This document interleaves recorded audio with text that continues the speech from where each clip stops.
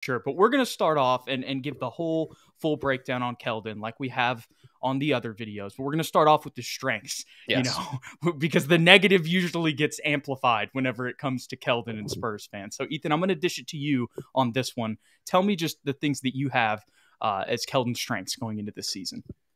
Biggest strength, his intangibles. I know we were just joking about saying intangibles prior to the show, but what he brings to the team as a leader, as a vocal leader, and with his play on the court, it's incredibly valuable. Something you can't measure. He was and is the heart of the team in my eyes. I don't care if Wemby might be the number one player, the franchise moving forward, but Keldon Johnson, kind of like how Draymond Green is for the Warriors, will be the motor for the San Antonio Spurs.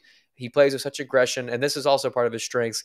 His finishing around the rim, the way he yells, creates contact, gets the fans involved in the game.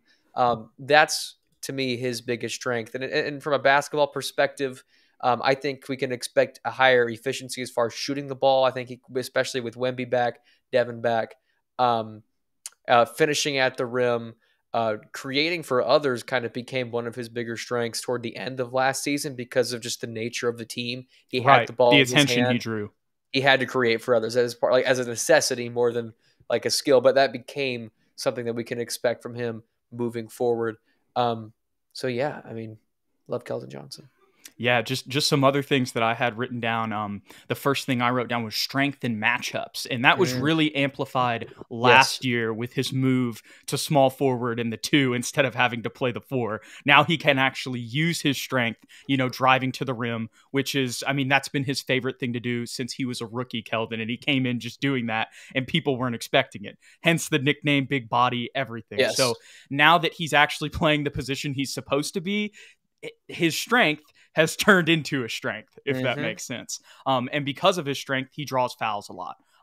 He's able to get his shoulders into guys. And I think him getting to the foul line last year, and being, despite the shooting inconsistencies, which we'll get into a little bit later in the video, he was a consistent 3-point or free throw shooter this year. I forget exactly what the percentage is, but still, the point I'm trying to make on this is that him getting to the line this past season was a big reason why he was able to get up to 22 points a game. I'm looking up that statistic. So, last season, 74.9. So not perfect, definitely still some room for improvement, but the fact that he was a 75% free throw shooter, one, I think has to do with he was taking a little bit more, which is why the percentage is where it's at.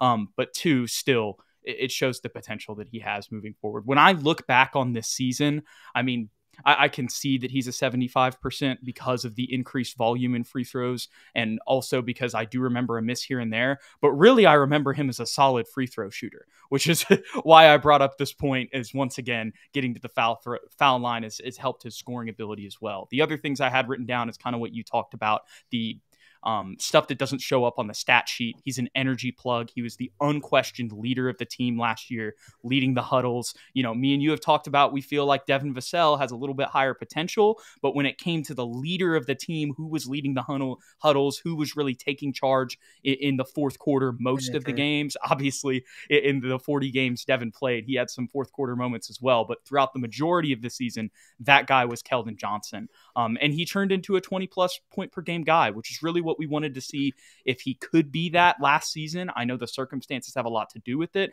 but he proved that he did have that ability, which was something that we thought he had, but, weren't entirely sure of going into the season because we hadn't seen it before. And the last thing I want to say about Keldon, that I think really goes underlooked whenever we talk about him, especially when it comes to the play style of this team moving forward, is that he excels in transition. His body type, his speed for his body type, and just, his strengths offensively in his play style, it's posters, it's using that shoulder with the momentum and force, at the rim. And of course, playmaking a little bit in transition as well with the attention he drew this past season. That's such a huge point. I cannot believe I forgot to say that. The transition game is Keldon Johnson's strength, and honestly will be the biggest strength of the team next year as well.